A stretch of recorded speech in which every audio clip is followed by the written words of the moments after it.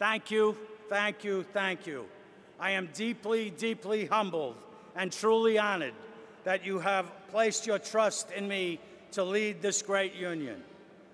47 years ago, when I first took a job at New York Telephone, I never would have imagined standing at this podium under these circumstances. I am humbled to walk in the shoes of the great CWA presidents who have preceded me: Joe Byrne, Glenn Watts, Morty Barr, and Larry Cohen. I hope that with your support and your help, I can live up to the standards set by these extraordinary trade union leaders. Needless to say, I didn't get here by myself. There are so many people to thank. It would take far too long to thank everyone who helped me get here, but there are a few that I have to recognize. That list starts with the one person whose love and total support are the most important reasons I'm standing here, and that is my wife, Joyce Petrella.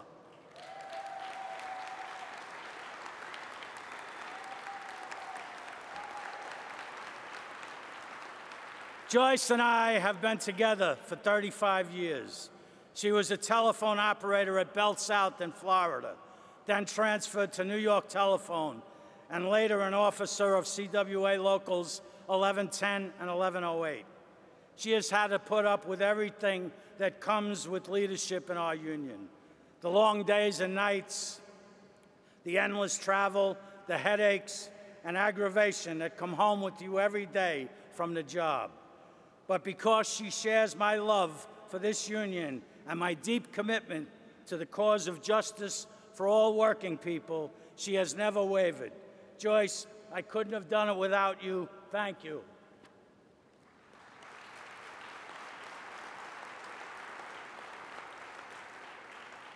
To my children, Kim and Brian, and their spouses, Phil and Tiffany, not forgetting my grandchildren, Maya and Abby, who have your new president wrapped around their little fingers. I am so proud of you and thankful for your love and support. Thank you for being there for me at every step along the way.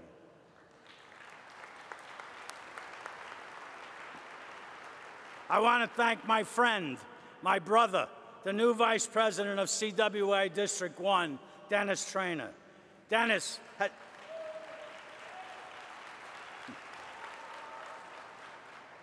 served as my assistant for 10 years, and no one could ask for a more dedicated, intelligent, hardworking, and loyal friend and colleague than him.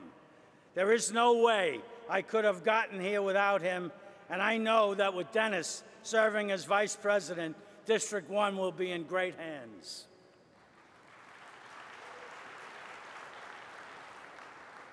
I want to thank all of my District 1 administrative staff and all the local officers and delegates who are here from District 1. Anything I accomplished while I was District Vice President, it was because of you. I feel so lucky to have been able to work with all of you since the time I became a staff rep back in 1988. I want to thank my running mate, Sarah Steffens, who has had to fight like hell to join our union and who now has her seat at the table, who has made me proud of her and my decision to run with her every day of the long campaign. Sarah will be a great Secretary-Treasurer.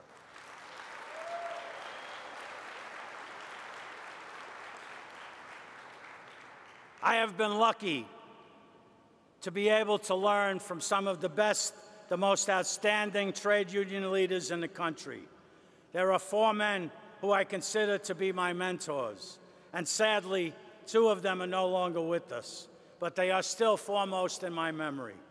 I want to thank Larry Mancino, who preceded me as Vice President, and Ed Dempsey, who was my leader at Local 1101 for decades. They forgot more about trade unionism than I ever knew. And of course, I want to thank someone who has been a hero and a leader to all of us, someone who I have always seen as a true giant of our union, my great friend and leader, Morty Barr.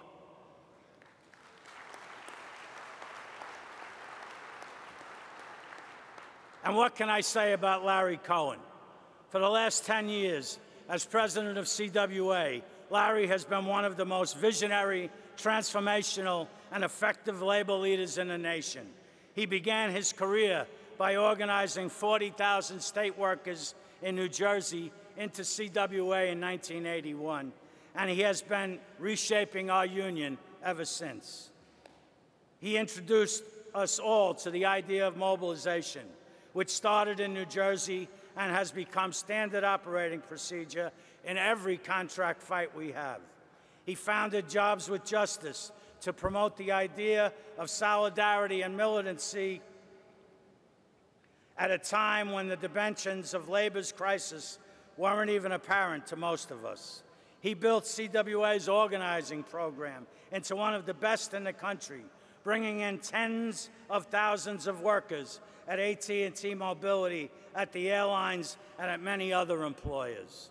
As president, Larry Cohen has equipped our union to face the difficult challenges confronting working people in the 21st century. He initiated new programs like the Strategic Industry Fund and the Growth Fund, which have enabled us to launch new campaigns and programs to build our union, confront our employers, organize the unorganized, and better fight for our members. Most importantly, Larry has led all of us towards a new vision of movement building, rooted in the idea that unions will survive and grow only if we succeed in building a vibrant, progressive movement for democracy and economic justice.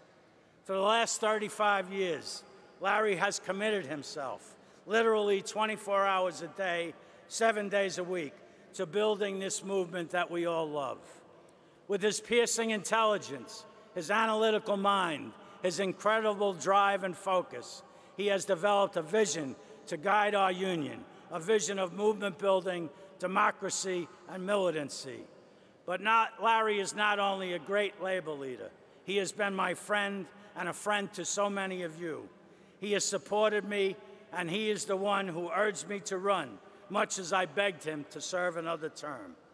I am deeply grateful to Larry Cohen, both personally and for all that he has accomplished in his amazing career. I know that I speak for each and every one of you when I say, Larry, we will miss you.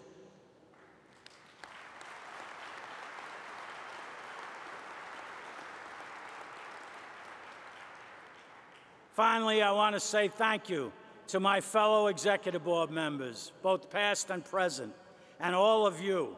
I love this union because of what it stands for and because of the difference it has made in my life and in the lives of hundreds of thousands of working men and women. And I love it because of all the incredible people, all of you who work so hard every day, who put up with all the bullshit every day, giving your lives to this union and all our members. I want to thank all of you for what you do and say again that I am humbled and grateful that you have put your faith in me to lead our union. I know that with all of you alongside of me, everything is possible for us.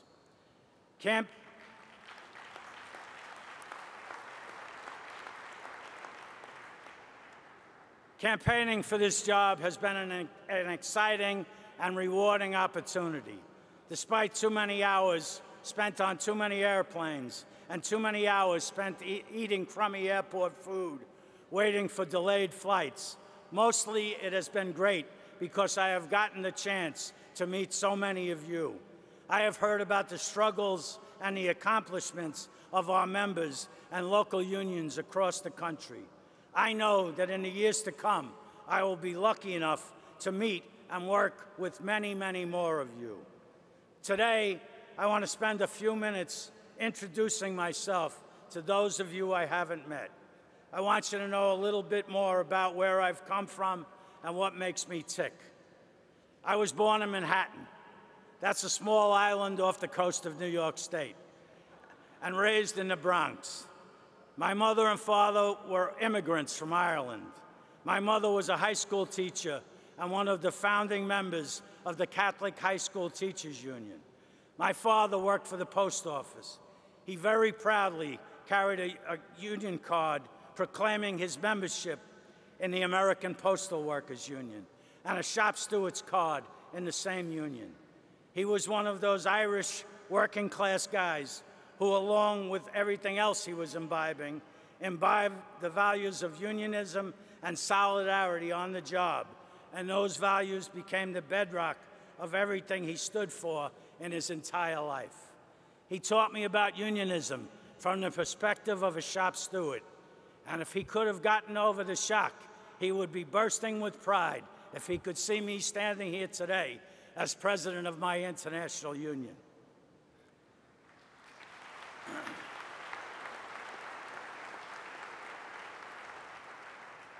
Like a lot of tough Irish kids in the Bronx in the 1960s, I didn't give a damn about school.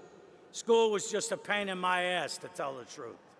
So much so that I got myself kicked out of 2 high schools before I finally got a degree from Theodore Roosevelt High School. I wasn't going anywhere on the strength of my academic proficiency. Lucky for me, though, in 1968, New York Telephone was hiring. I got a job as a technician. I got my membership in the Communications Workers of America. Within a few months, I'd become a shop steward. By 1970, I was a chief steward. And the next year, when I was 21 years old, I hit the streets for 7 months in the longest strike in telephone company history. I had a union job, and I was a member of a fighting union, and we fought for everything we got from the phone company. New York Telephone, 9X, Bell Atlantic, Verizon, none of them ever gave us a damn thing. We battled for every measure of fairness and dignity and justice we ever got.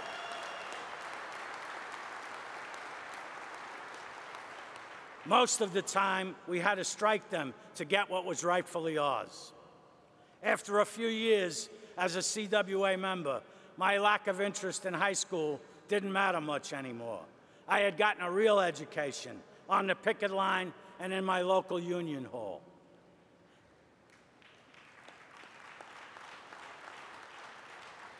Fast forward to now. I've put my kids through college. My health care and my retirement are secure.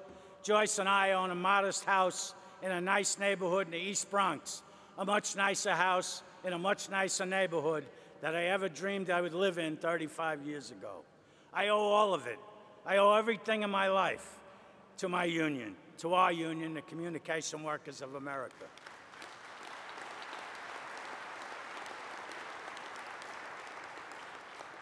My union made me and tens of thousands of women and men just like me, just like all of you, middle class. The American dream, yeah, I've lived the American dream, but not because of some bogus, flag-waving, right-wing, rugged individual's fantasy about how every man can make it on his own. I lived the American dream because I was lucky enough to have a union job.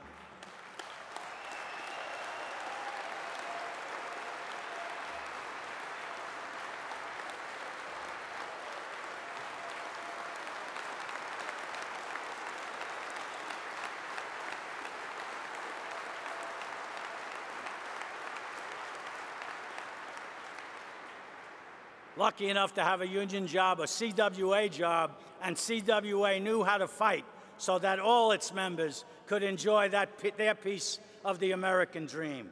And I will never, ever forget that. And this, at last, brings me around to my thoughts about what we need to do and where we need to go in the years to come. Because today, American workers like me and you are less and less likely to have a shot at the union-made American dream. Today, unions don't set the standard for the wages and working conditions of the typical working-class kid searching for his or her piece of the American dream. McDonald's and Walmart do, and that standard is a mere shadow of the standard set by the CWA and the UAW 2 generations ago. It is a standard that leaves most working-class Americans a day late and many dollars short, unable to guarantee that their children will have the opportunities most of us have been able to provide for our children. During the 47 years that I have been a CWA member, the labor movement which made my middle-class life possible, has dwindled to the edge of extinction. If things keep going in the same direction for the next 10 or 20 years, who can say where the bottom will be? So today I ask you, brothers and sisters, do we want to be the generation of labor leaders who presided over the death of the American labor movement? Or are we ready to stand up and fight back?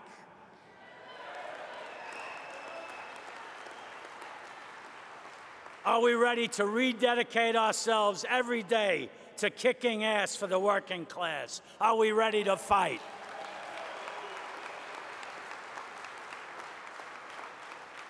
I've just got a couple of minutes left here, so let me tell you a little bit about what my priorities are going to be for the next 4 years.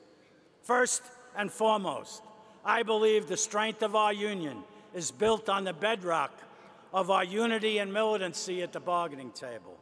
I am 100% committed to building that unity and militancy wherever our members work.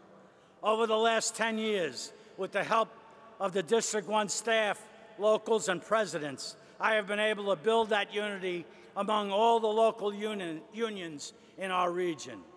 I say to you here and now that with your help, with the help of every local officer in this room, we can build that unity and militancy, whether it's at Verizon or AT&T or American Airlines or United Airlines or the states of Texas or Missouri or New Jersey or ABC or NBC or the Canadian Broadcasting Company or healthcare or the New York Times or Frontier Communications or CenturyLink or General Electric or wherever the hell our members are in a fight.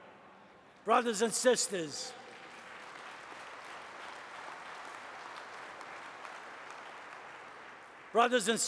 we will unite and fight because we are fighting to defend the living standards, not just of our members, but of the entire working class. And that is our job, that is our mission. Second, I am 100% determined to carry forward President Cohen's commitment to building a broad, radical, progressive social movement in this country. We need a movement that will challenge corporate power across the board. As Larry has taught us, this is about much more than CWAers going to the Sierra Club's rally in July because we want them to come to our picket line in August. We must unite civil rights groups and women's groups and community organizations and environmentalists and labor unions, not simply because we want strength in numbers. We must unite all these forces because we have the exact same enemies.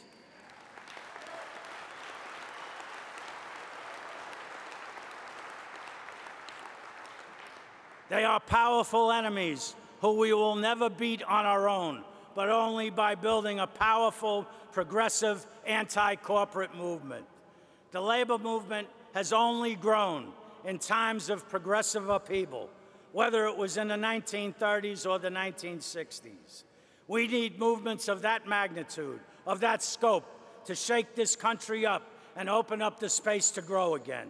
We need progressive movements that name corporate power and inequality as the enemies and labor unions as the solution. Building that movement is not a luxury, it is a necessity, and together we must do it.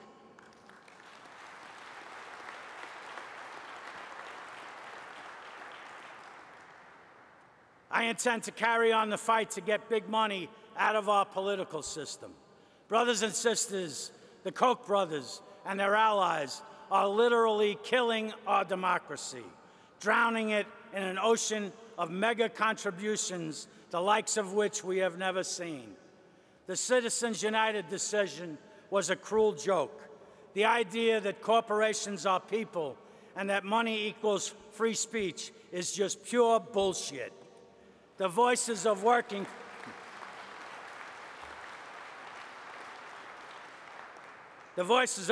people will never be heard until we stop the flood of corporate cash from buying our legislators.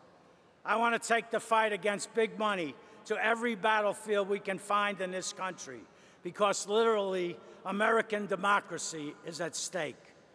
And I will tell you where else I want to take the fight: to Wall Street. I am sick and tired of Wall Street sucking the life from Main Street.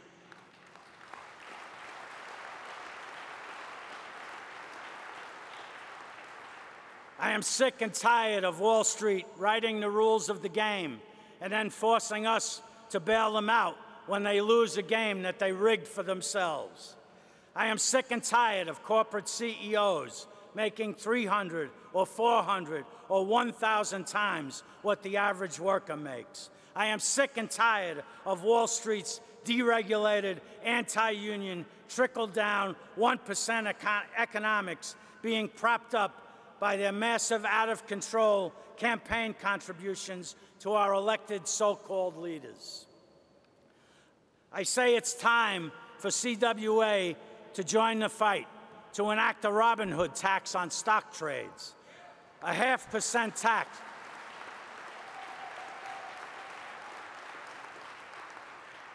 A 0.5% tax that could generate $350 billion a year from Wall Street speculation, that we could use to rebuild our infrastructure and create millions of jobs, both in the public and private sector, or do away with student debt, or save millions of homes from foreclosure.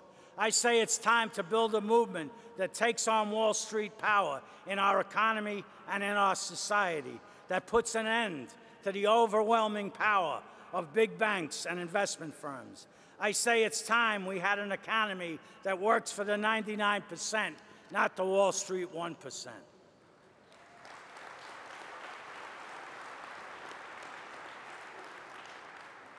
And let me say one final thing. It's time to quit relying on the Democrats to move this agenda forward.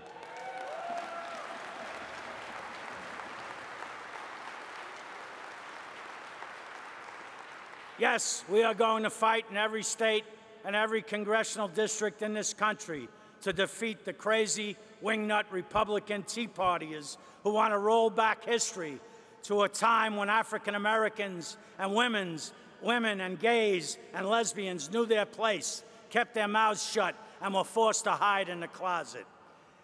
And we have to elect a Democratic president in 2016, if only because the next president is likely to make up to 4 appointments to the Supreme Court.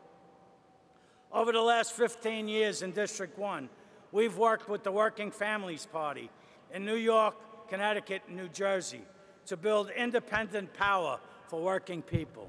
Our own political party that stands unequivocally with us on every issue, whether it's the fight against TPP, or to raise the minimum wage, or to enact paid sick days legislation, or to raise taxes on the wealthy, or to get corporate money out of the political system. It is an organization that we built and that working people and their allies run. And most important, it has the capacity and the willingness to take on the corporate Democrats who oppose us. Brothers and sisters, I want to tell you, this is a strategy I think we should pursue everywhere possible. And I think the entire labor movement should adopt this strategy also. Already, there are Working Families Party affiliates in Maryland and Pennsylvania, in the District of Columbia, in Wisconsin, in Illinois, and in Oregon. I urge you to get involved and to help build new affiliates in new states, because while we will be pragmatic about what we must do at election time, we also must have a vision of politics that serves the working class. And to do that, we need to build our own independent, anti-corporate, pro-union political organizations.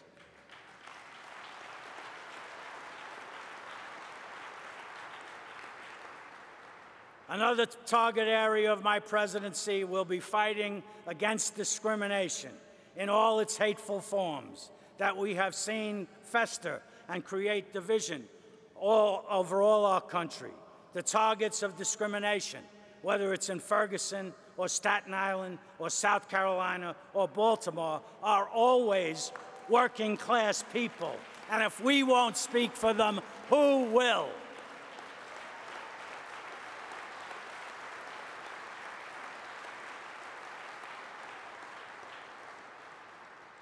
The 1% and their political allies use race and hate to separate us. But we call each other brothers and sisters for a reason, because we are brothers and sisters, all of us, and we must expand our union solidarity to the rest of the 99%. This is an ambitious agenda, but we need big ambitions if we hope to meet the challenges which face working people in this country. A century ago, at another time when labor was in deep crisis, the great socialist labor leader, Eugene Victor Debs, and one of my idols, put it this way: 10,000 times has the labor movement stumbled and bruised itself. We have been enjoined by the courts, assaulted by thugs, charged by the militia, slandered by the press, frowned upon in public opinion, and deceived by politicians. But notwithstanding all this and all these, labor is today the most vital and potential power this planet has ever known, and its historic mission is as certain of ultimate realization as the setting of the sun. Brothers and sisters, all of us in this room have known the vital and potential power of a great labor movement, and we have seen the terrible effects on working people and on society when the corporate elite is determined to grind the labor movement into dust. Together, it's time for us to stand up. Together, we must fight to ensure that the corporate bastards don't end up destroying us. Together, we must fight to ensure that the labor movement survives and thrives, that it remains capable of carrying on the fight for future generations of working men and women. I ask you now and every day for the next 4 years to join with me, with my staff, with the leaders of this magnificent union in a common project to strengthen CWA and to rebuild our beloved labor movement. That is our mandate, that is our responsibility, that is our obligation to our children and to our grandchildren. Brothers and sisters, I can't do these things alone. Without you and our members, I am nothing. CWA needs each and every one of you to join the fight, to become a union like we have never been before, one where every member has every other member's back, one where every local joins with every local and every other local, and there are no phony dividing lines between districts and sectors or from one occupation to another. A union where we all fight side by side everywhere.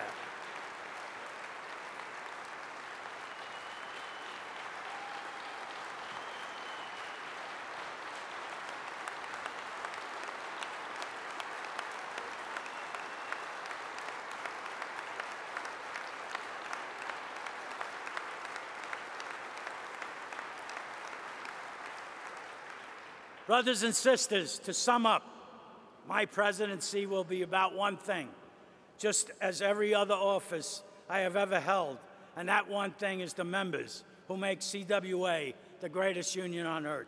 So, brothers and sisters, I have to know, are you ready to stand together? Will you join with me? Will you join with me?